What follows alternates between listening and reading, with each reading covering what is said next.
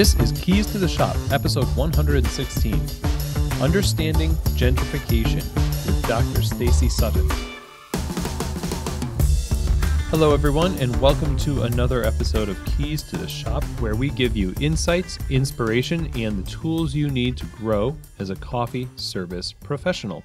My name is Chris DeFirio. I'm your host for the show, and I'm really happy to have you here on the show today because we're talking about a topic that it can get a little hairy, honestly. It's a really, it's not a pleasant topic to talk about because the reality of gentrification is antithetical to the mission of retail coffee, of coffee shops, to be a place for the community.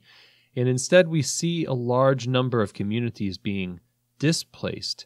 And we want to understand what's going on with gentrification, and we have a very special guest today. Dr. Stacey Sutton of the University of Illinois, Chicago, is joining us to talk about this. And let me tell you, we'll absolutely walk away from this conversation with Dr. Sutton today, not only with a better understanding of this topic, but also with some actions that we can take as coffee professionals to help be a part of the solution. So today's episode is brought to you by Prima Coffee. Now, Prima Coffee is a specialty coffee equipment supplier. They're based out of Louisville, Kentucky, and from the very beginning, they've set out to make the best coffee brewing equipment available to the general public and professionals alike. They really focus on curating the best equipment for every need, not only home equipment, but also commercial equipment, from grinders to espresso machines, under-counter refrigeration, brewers, you name it. If you have a need in your cafe to upgrade your equipment, or if you're opening a new cafe and you need to be outfitted with the right gear for your space, definitely look up Prima Coffee. They put a big emphasis on having the expertise to help their customers get the right gear to fit every situation. Just visit them at prima-coffee.com. That's prima-coffee.com. And when you check out, be sure to let them know that Keys to the Shop sent you. And my thanks to Prima for their support of Keys to the Shop. Today's episode is also brought to you by Pacific Foods. Now, they're the folks behind the Pacific Barista Series line of non-dairy performance beverages. Those are designed specifically for the professional barista and the standards for excellence that they demand. So whether you're talking about almond, soy, coconut, rice, or oat milk, their newest product, it has the ability to take the heat from steaming, produce an unmatched silky texture, and keep the flavor balance focused on coffee, and that makes it a perfect choice for your cafe's menu. Pacific is a huge supporter of the specialty coffee community. They've demonstrated this in coming up with these great beverages, born from listening to the needs of real specialty coffee professionals. So go to pacificfoods.com, that's pacificfoods.com, and see how the Barista Series line of non-dairy performance beverages can really help elevate the non-dairy offerings in your cafe. So thank you very much, Pacific, for your support of Keys to the Shop.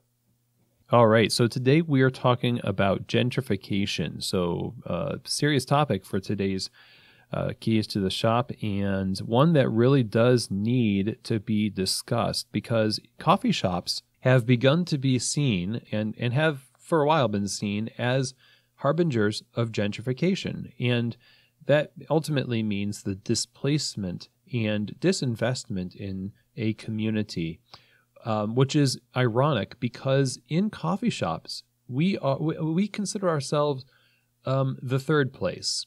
Sociologically speaking, that means we are not home or work. We're a place where the community gathers, and ultimately this contributes to the fabric of that community.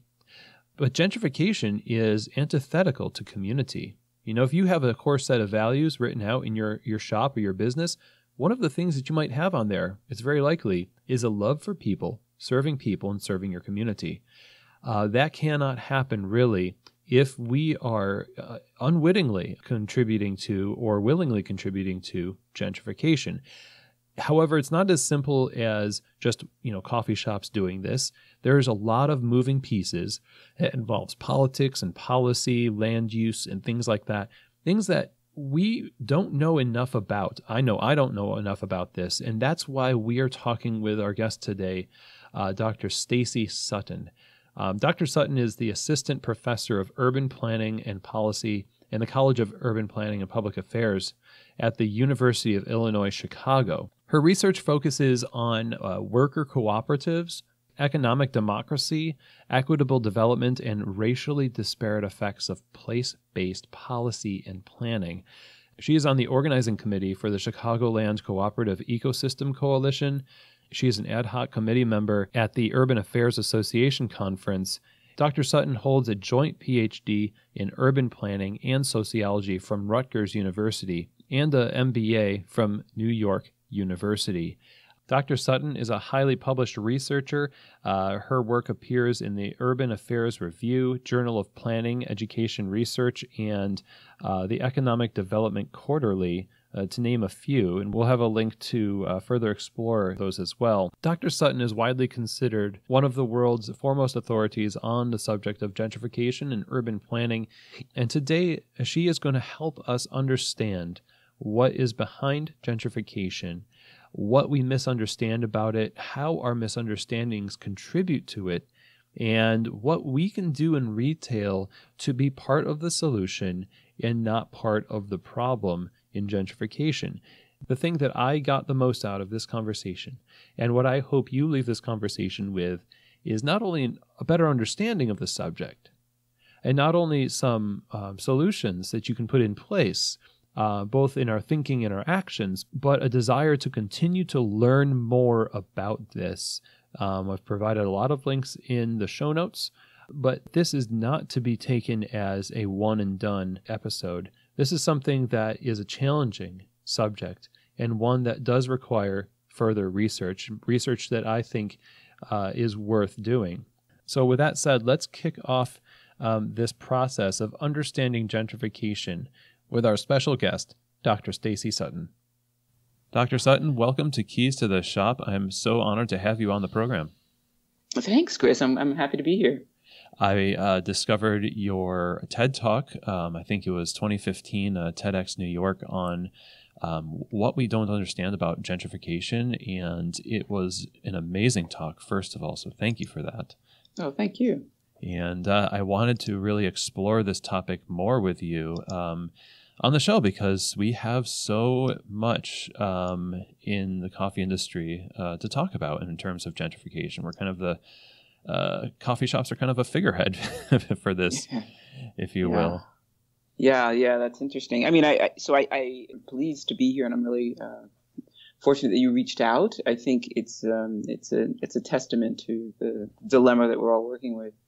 And you're right. I think they symbolize coffee shops symbolize something, but they may be taking a lot more of the burden than necessary. But nevertheless, it's a symbolic gesture in terms of what it means to have a new kind of coffee shop in a neighborhood.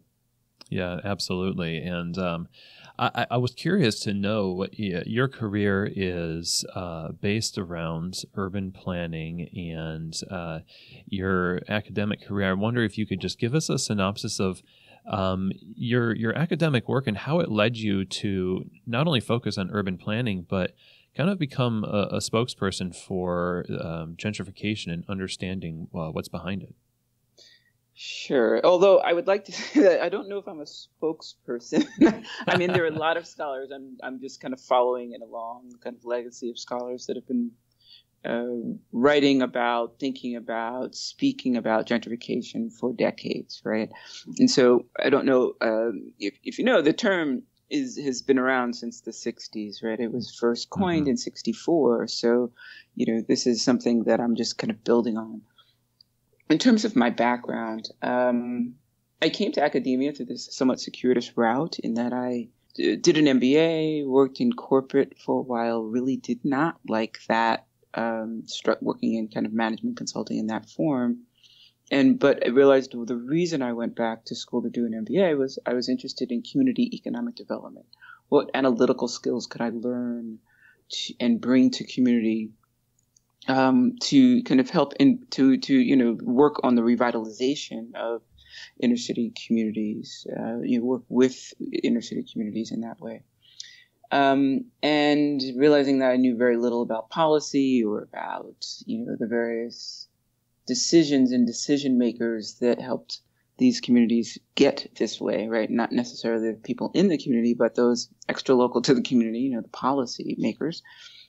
I needed to learn a bit about that. So I did a policy degree. And through that, my mentor said, you really need to go into planning, because urban planning is about theorizing social action, right? It's a newer discipline relative to other social sciences, but it really allows you to take the social theories that we think about, especially in sociology, economics, political science, and apply kind of application, so it's really what we call like praxis in that way.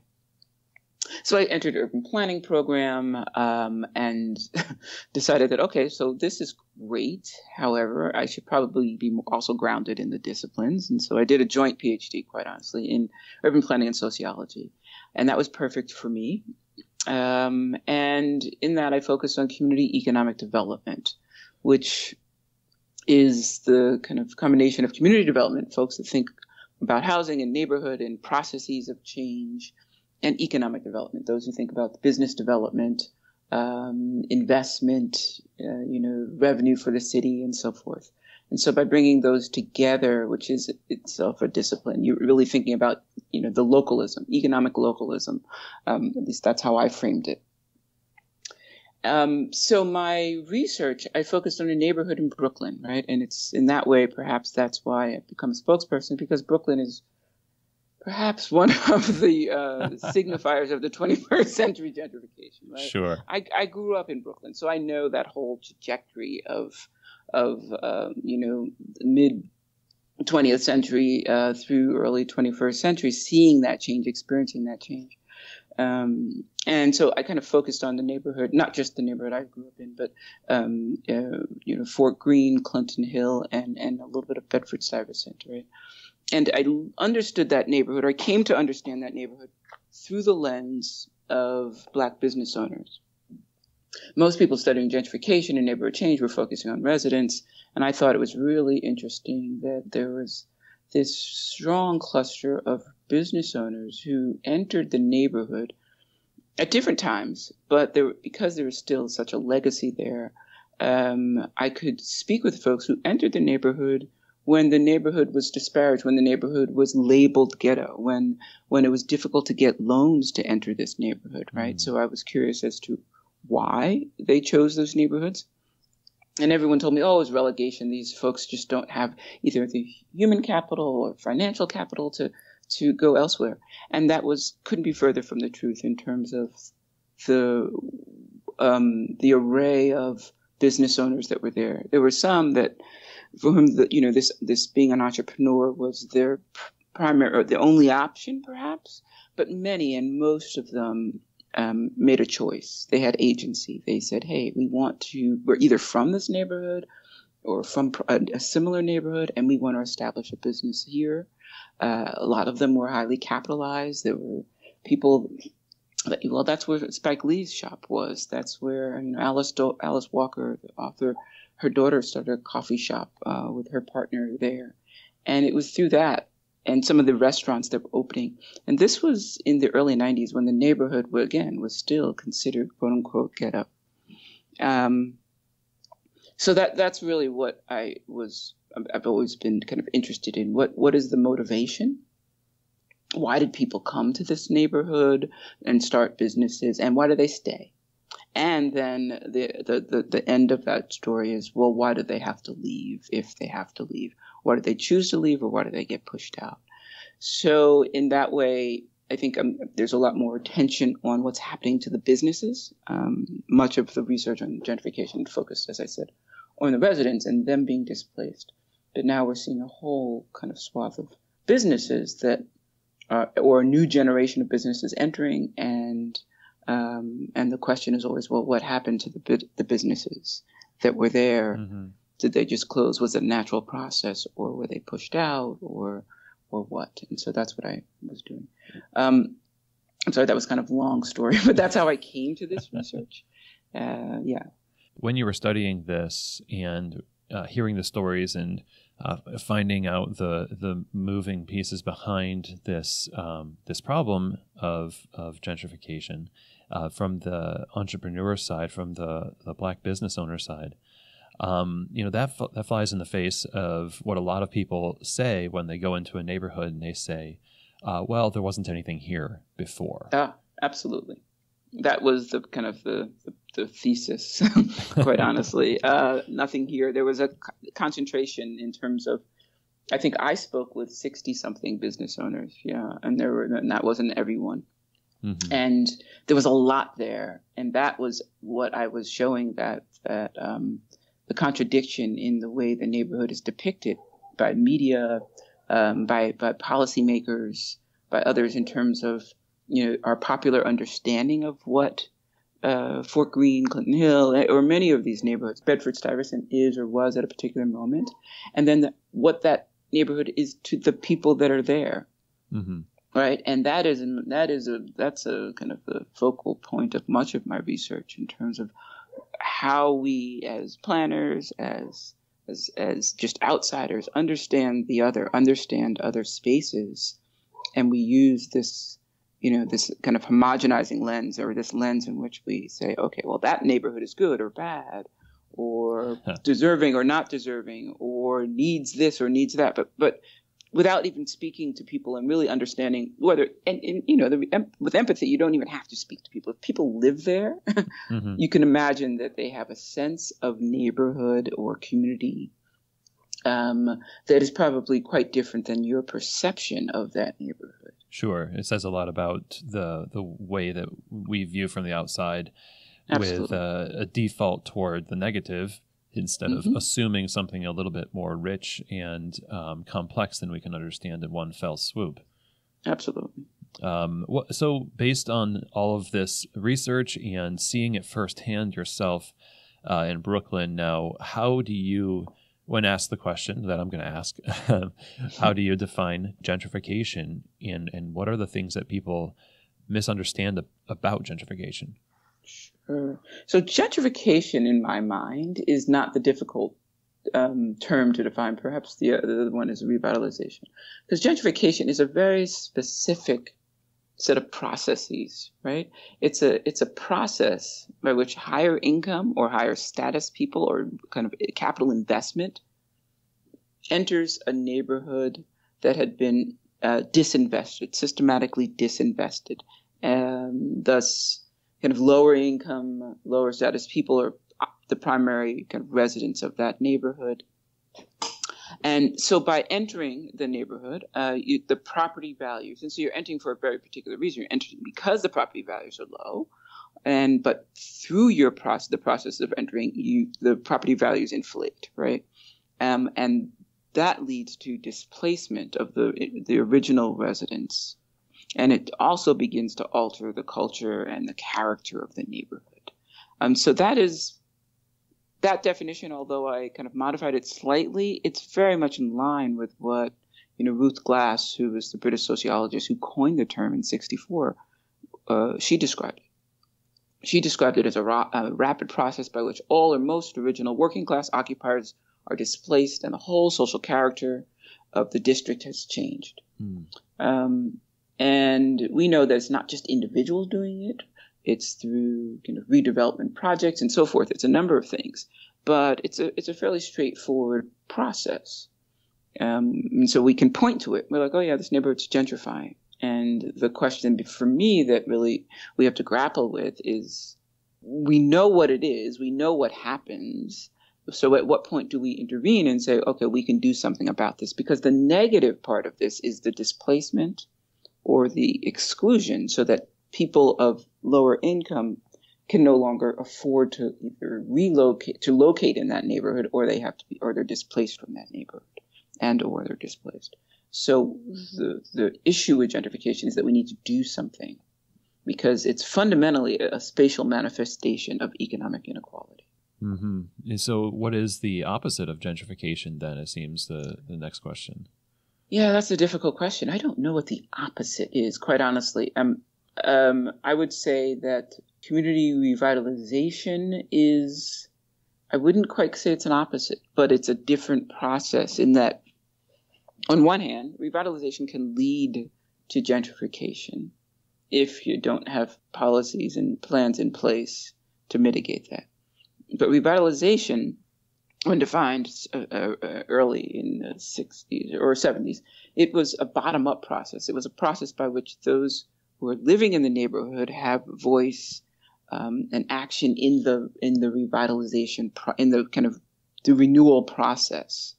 And the things that are changing in the neighborhood are changing for the residents that currently exist. It's not always a gaze toward who can we attract, but rather how do we improve this space and these conditions for the people that are already here, with the presumption that people want to stay in their neighborhood. People experience place attachment, the social cohesion and social networks of places, and the cultural capital that is in a place. Because of the people that are there, is really important and worth preserving. And so if you believe that, then you want to improve the place for the people that are there and not constantly focus on outsiders who can come in. It's not that outsiders won't come and shouldn't come. It's that the purpose of revitalization is to improve it for those who are there. And that's very different. Yeah. And not just displace them and replace it with something that you assume is better than what was there. Like you were talking about earlier, Absolutely. Obviously nothing is their idea is completely wrong, and giving honor to the agency of people who are already trying to make a living and improve in ways that they can with the means that they have. It seems like the government and the money that comes from these projects often flows more to, or probably almost exclusively flows to, the people who want to come in with quote unquote better ideas or plans for a community. Mm-hmm. Yes, that's often the case. And so if we're really talking about revitalization, we're talking about a very different logic, right? And not just focusing on attracting outsiders. So in that sense, it's not really the opposite, because it is in some regards, but it's, if you do revitalization such that the neighborhood has all the things that are needed and wanted by the people that currently live there, of course it's going to be attractive to others. Of course you're going to want to attract businesses, because not everyone in the neighborhood is going to be able to open a business. You want new businesses, when you're you want a coffee shop, you want, other amenities. So almost by definition, that means, because of the way that markets work, the values, if you have abandoned or underutilized spaces that become utilized and beautification is happening, of course property values are going to go up. But we have mechanisms to keep those in check. That is the difference. With revitalization, you're thinking ahead and putting things in place that allow for all of these improvements, but they also allow people to stay in place, if they choose. And they do that through the policy and planning mechanisms. So, the land values don't inflate exponentially. They don't inflate. I mean, that's even more, they may go up a bit, but not so much that people can't afford to live there. You used an example in your TED Talk about in New York, there is waterfront property that was protected via policy. Can you explain a little bit more about that process and how it relates to keeping land value from increasing in gentrification? Yes, I think I can. So I say that because I don't fully remember the example, but I remember ending the TED Talk with an example of pushing back at this notion that there's nothing we can do, that the market just moves in this kind of natural process, and once investment happens, there's not much we can do.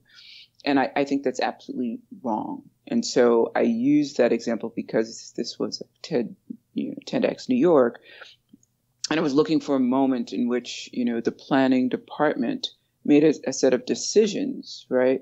And part of that logic was that planners often say, well, if we put any mechanisms in place that keep property values reasonable, it will dissuade developers from coming in.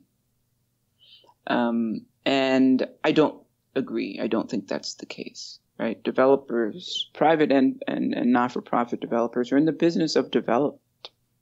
And they can still make, a profit or do beautiful projects with certain kind of land use and zoning changes that don't allow them to extract all the values from those areas, right? So we have tools like, different land preservation tools. We have community land trusts that allow for development, but they don't allow for speculative land value. And that's the difference. So that is a huge difference, right? So when we're going and looking for a property, and you're a business owner and you want to lease a property, you don't have a lot of latitude if you don't own the business. You're just looking for the best rent, right? Because in most cities, market rents prevail, and especially for commercial markets, the owner of the business, of the building of the property can charge whatever they'd like, right? Well, a community land trust is a tool that allows the community to own the land, and you can build on the land, and there may be property on the land, and most of the time it's for housing, but you can also do it for commercial. And you have limited limited equity kind of ownerships, so that you can rent, you can own properties, but you're not doing it with the vision of maximizing, profit from those properties, right? Sure. So, and you're not doing it with the vision of flipping those properties to make more revenue. That land is staying in the community, right? Of course the land stays there, but the community trust owns that land and is committed to keeping it affordable for the community. So this idea that I was speaking about in the TED Talk is that, this notion that we can't do anything. Hey, we can't, we need to keep this as a full open market, free market. That means put no regulations on land or on development. But however, in the early 90s, Department of City Planning knew that the waterfront, New York City waterfront, was a resource that they wanted to protect and for the next generations. So this notion that we should use no rules and regulations because they stymie development, they recognize that's silly, that this is a value that we want to protect, and we can put these in place and have development. It doesn't always work out that way, meaning the question is always, how long does it last, right? Because we're seeing tools being used all over the country, and they may have been implemented in the 80s, but they're starting to kind of grandfather out. Well, those are things we can change. We can say, well, is it 20 years or 80 years? That's kind of up to us. But it's not that it's going to stymie development. So saying it's up to us is does that mean that we as citizens, and particularly as people who are, if they're business owners, that to the city it seems like a business owner represents something that they want to court a little bit more because it looks good for the city to have lots of small businesses? And is this something that we actively can be involved in as citizens to create expectations for lawmakers and policymakers?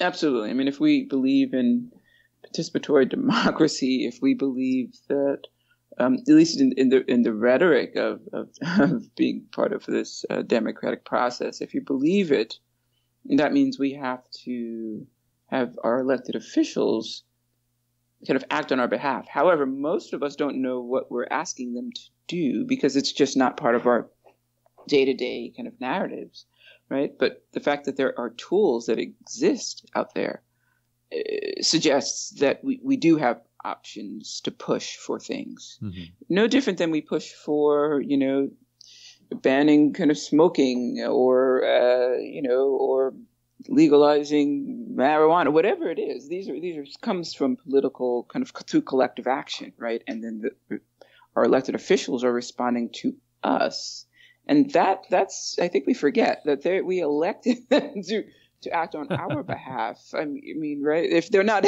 acting on behalf of the public, and it's only their individual will, then that is a problem. So for me, it's like, okay, well, we have these tools, and other tools could even be developed. The challenge is to really push our elected officials to utilize these tools. And some of them are not palpable at all, right? When we talk about commercial rent control, business owners would love that. They would love it. Mm-hmm. And it's been proposed. And I think it's an important tool. Of course, I'm always laughed out of a room, but it's an important tool, but it's not palpable in this political environment. And it hasn't been for decades. Because property owners, there's a hierarchy in whose voice gets heard, and property owners have a lot of sway in most cities, right? And I think it was a borough president in the 80s, Ruth Messenger, that proposed commercial rent control, and it didn't go anywhere. It totally fell in terms of proposing a bill. That's because the real estate market in New York, or the real estate owners in New York, vehemently opposed to such a thing, because that would put some constraints on how much they can increase rents on small businesses upon, once the lease expires. Mm-hmm. But by doing that, you create really vulnerable businesses who can do business year to year when your rent is going up, and you don't fully know how much once your lease is up. So the idea that coffee shops are a harbinger of gentrification is something that's been kind of in the public eye for a long time. There's been, protests here and there throughout the last couple of years of, different coffee shops and larger cities that are seen as bringing in gentrification. And in some ways, what you were just talking about, where developers have more sway, they actually bring in coffee shops and they court mm-hmm. business owners to open their second location in an area that's up and coming, quote unquote. Yes. Not having arrived, but it's, we're going to help it arrive, right? Right. Yeah. So it leads me to just want to ask, like, what role do you see coffee shops playing in the furthering of gentrification? Because a lot of us, I would assume, see ourselves on the side of revitalization, when in actuality, mm-hmm. maybe we're just party to the problem.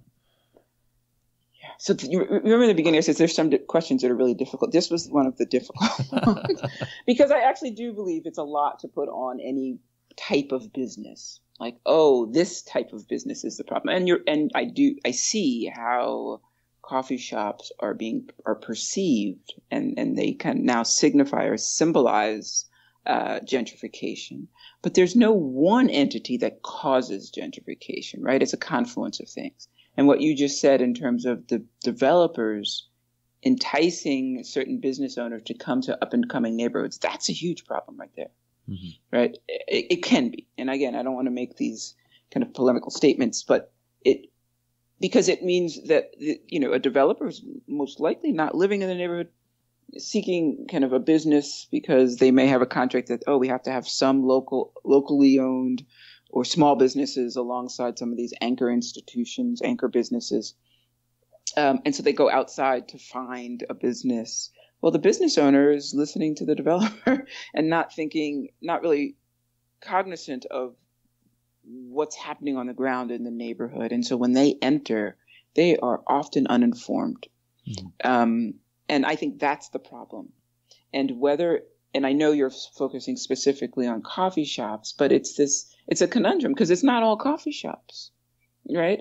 As you know, and I wouldn't want to say that the coffee shop is the problem, the harbinger of gentrification, and that all coffee shops are this way.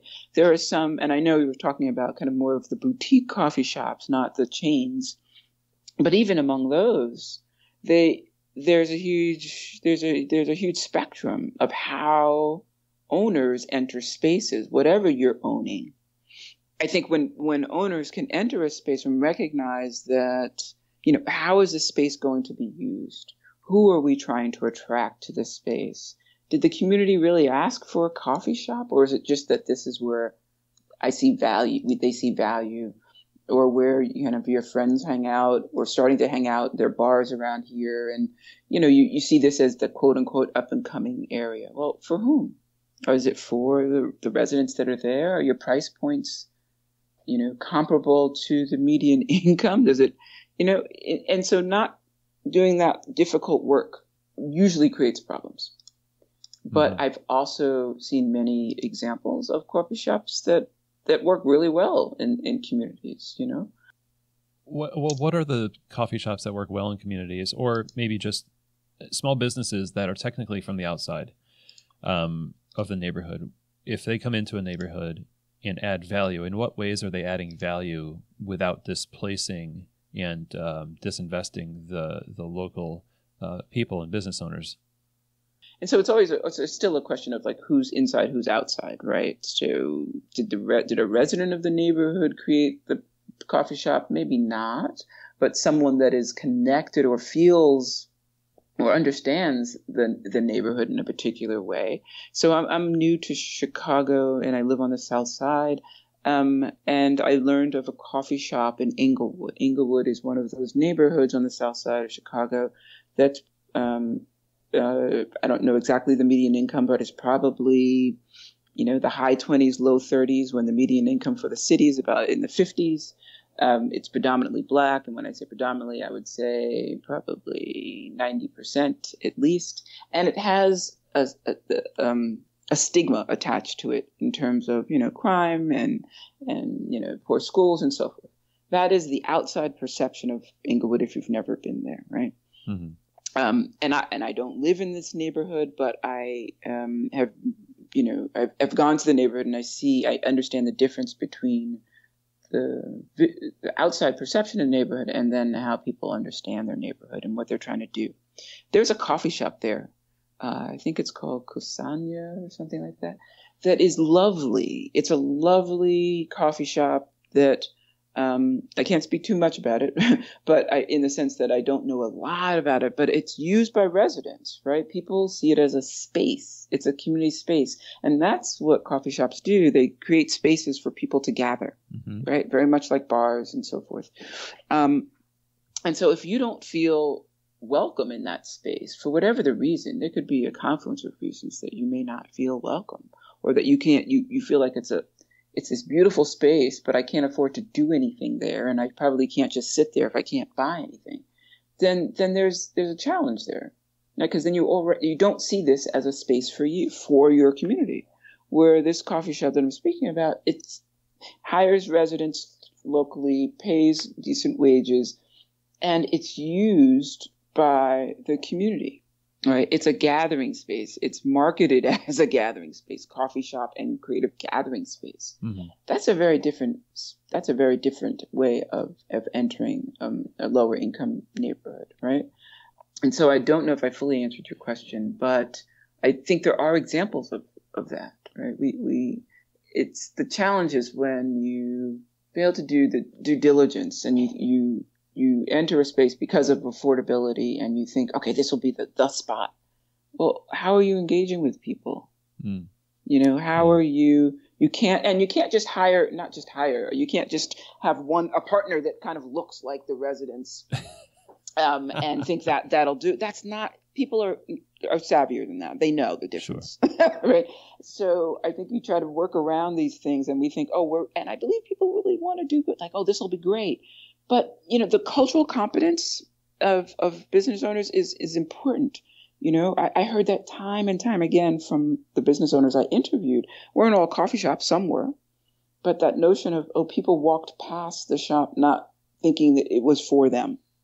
Well, these are public-private spaces, right? Any business we should be allowed, of any people of any color or socioeconomic status should be able to walk in any shop. But we know it depends on the music that's being played or who else is in there, what it looks like. There are different cues that make spaces feel more or less welcoming. And no one business can accommodate everyone, and it shouldn't, or it probably wouldn't work, right? You're probably trying to have more of a niche in some way, in some way. But when you're entering a neighborhood that's quote unquote up and coming, the way in which you do that and what you have to be cognizant of is probably very different than when you're entering a neighborhood that, you know, is well developed. Even there, you need to know. I mean, people, if as a business owner, so this is where my MBA side comes in, you have to do the feasibility study, right? You have to have a sense of who your market is. You have to have a belief, you know, do the numbers so that you feel that you can generate the revenue month to month to meet your fixed costs and the variable costs, right? Your operating costs for these are things you have to do at a minimum.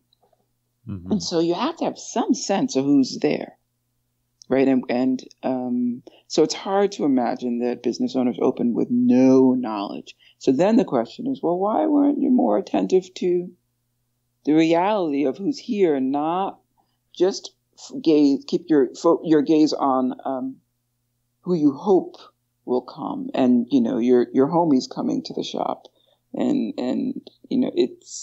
it's a conundrum, I realize.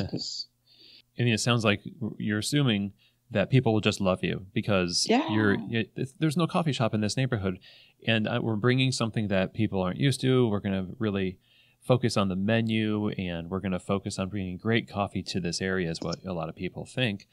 And something that we've talked about on this show in prior episodes is the idea that your shop be a reflection of the community, and that you're also a people first person. Your business exists as, like you were saying, a gathering space. It's a community space. Coffee shops have really always been that way. Mm-hmm. So it seems like if you're just eliminating that part in what your main focus is on, you're inevitably going to end up in this position of alienating people, even if it wasn't your intention. Yes, absolutely. When should a coffee shop not open in a space? So there's this assumption that we should always come in and try and add value. And it's I want to think back to what you were talking about before, where you've got Black-owned businesses that are there. They have agency. There's the local businesses and community. When do you look at the place and be like, well, we're not going to really add more than what's already here. Let's not open there. Well, I guess that's it. I mean, or how? I don't know. It's only in reality is that business owners have the right to open wherever they can afford to open, right? That's how the market operates. However, that's not the conversation here, that we just move through market principles, right? So there are other principles that we have to think about. And for me, that means we not just ask the question, can we operate here in terms of feasibility, but really think about, well, how can we, how should we enter?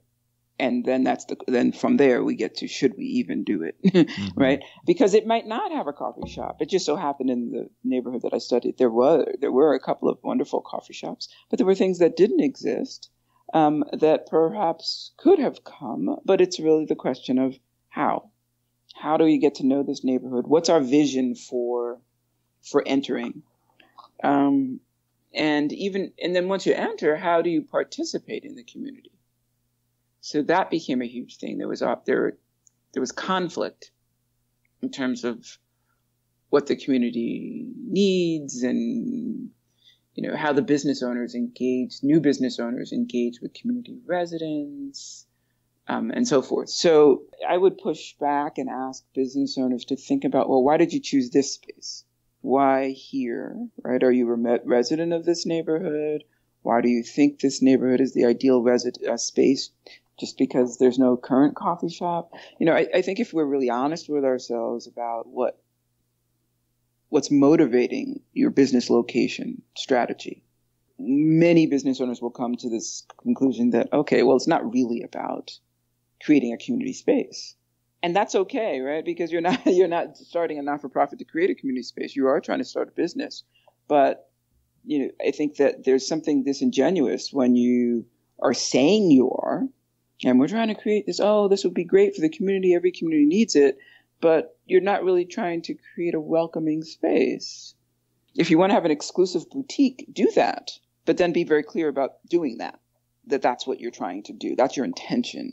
And you will be treated, it depends. I mean, but sometimes I think the honesty is actually or the dishonesty is what causes the problem. So if you have an exclusive boutique that only, you have somebody at the door and only certain folks can enter, well, at least people know what that is, and that's your intention, and that's how it's performed. I think there's ambiguity with coffee shops. Yeah, it seems like you're going to have to overcome that unfortunate stigma that coffee shops do have, where maybe another business might not have to fight as hard to win over the trust of people, but because of media and the way the chips fall, it seems like you might have to work extra hard to win people over. Yeah, I think so. Going from this conversation as business owners, or maybe hopeful business owners, and people who are just coffee professionals, and we're troubled by gentrification, and I hope that everybody listening to this is, what can we do, practically speaking, even this week, to start making a difference, with preventative strategies, or how can we move forward to be a part of the solution to the problem instead of being party to it? So this week, so if you're already in business, I think, the way in which your business operates, I think there are things that you can do. You probably can't mitigate gentrification because that's beyond, your individual action. It's just if your store occupies a space that was, that was abandoned or was vacant, your entry is already increasing the property values, right? But once you're there, I think it's important to think about, well, what kind of community services am I doing? And I don't mean, okay, am I going to have, a food collection or something in the store? That may not be it. But, we see examples all over the country of coffee shops and other businesses doing things for residents and with residents that are kind of interesting and unique. So, if it's having some type of collection at the register where you allow residents to, pay forward for somebody that maybe couldn't afford the price of high-end latte, such and such. Sorry, I don't have all the lingo. So that to me is an interesting model, because then you allow people to come in that maybe couldn't afford it, and you not just allow them, you encourage them to come in. And it's a win-win situation in that way, because that suggests there's already gentrification, because there's some folks that can pay for it. And but you also have days that, Monday, Wednesday, and Fridays are kind of pay it forward days. Or you do community events that really are about and reflect the community. Right. So you do whatever. I mean, I remember the one that I really liked in Fort Greene. They did, I think they had some kind of music events in the evening, and I forgot some other cultural events. They had some kind of like poetry reading, something. This was, in the early 90s, late 90s, early 2000s. Sorry. Whatever it was reflecting the desires of the community. And so the space, after the coffee shop closed, the space was used for other things, or later in the evening. So it's I think there's a variety of things that the owners can do, but once you enter and you don't have trust, then it becomes more challenging, because how do you reach out now and say, and to whom are you reaching out to create these opportunities, right, for residents to come and enjoy the space? And not feel the pressure of, oh, I have to consume more, but rather just come and enjoy the space. And I think over time, by doing that and people seeing that your relationship to the community will be dramatically different. Great. This has been a really fascinating and rich time for me to learn about this, and for us to learn about this. And I'm really honored to have gotten the chance to talk to you about it, because it's such a huge issue, for us as, our industry, the harbingers of gentrification. We need to be more active, and we need to be more cognizant of how we impact the social realities around us and economic realities. And I think all that you've shared has really helped equip us with a better understanding to move forward in a positive way. How can we learn further? Or how can we get in contact with you and your work? What can we do in those terms? what I tell my students, there's so many models, really interesting models that get written up in different places. If you're really an urbanite and really interested in some of these things, I mean, one of my favorite kind of online journals is Next City. And I think there's another one. I forget the top. Probably I forget. But they're really, I learn about a lot of the interesting examples of the relationship between these business owners and communities through these online sources. In terms of my work, I'm an assistant professor at the University of Illinois Chicago in the Department of Urban Planning and Policy. So I'm available in terms of reaching out. My contact information is online. My email is my last name, Sutton, and then S at uic.edu. So yeah, feel free to reach out and let me know what you think. In terms of my ongoing research, and I'm still doing work on gentrification. I just published a paper on gentrification and racial transition, but I'm also doing work on kind of collective ownership models. So it's not just on gentrification, but things that I think can help more businesses open and more people enter business through kind of cooperative structures and this idea of economic democracy. So, and I think even the coffee industry, that there's a lot of cooperatives in the coffee industry outside, especially outside of the United States, but also here. And I think there are different ways of thinking about ownership and providing a really high-end product. Excellent. We'll definitely link to those things in the show notes of this show. And I thank you so much. This has been really great. And I thank you for your work as well. It's just brilliant stuff that helps us be better citizens and, develop our communities in a much more rich and valuable way. So thank you for your time today. This was great. Thank you.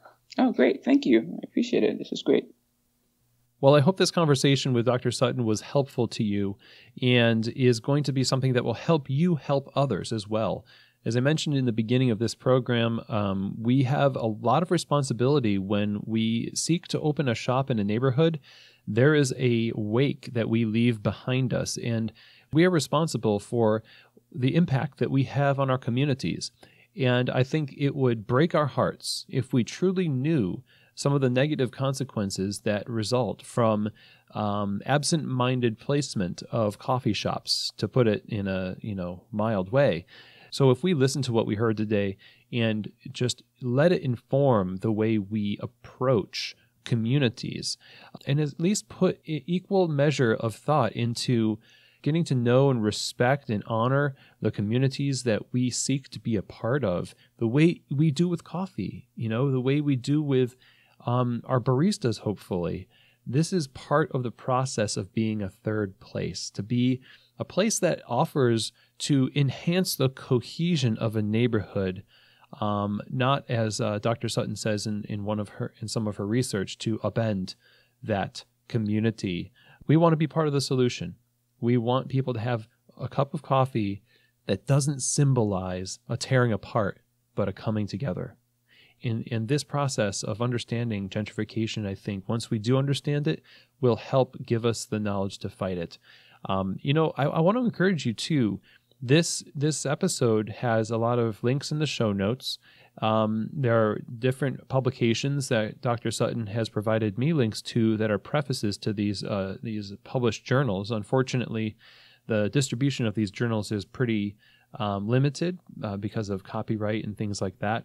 I've provided some links not only to the TED Talk that she gave, but also to another lecture she gave at the College of Urban Planning and Public Affairs, and a link also to a conversation that Jasper Wild and Ashley Rodriguez over at Boss Barista had way back in their episode 25 called "There Was Nothing Here Before This," which is something you hear a lot from people when they seek to open in lower income neighborhoods.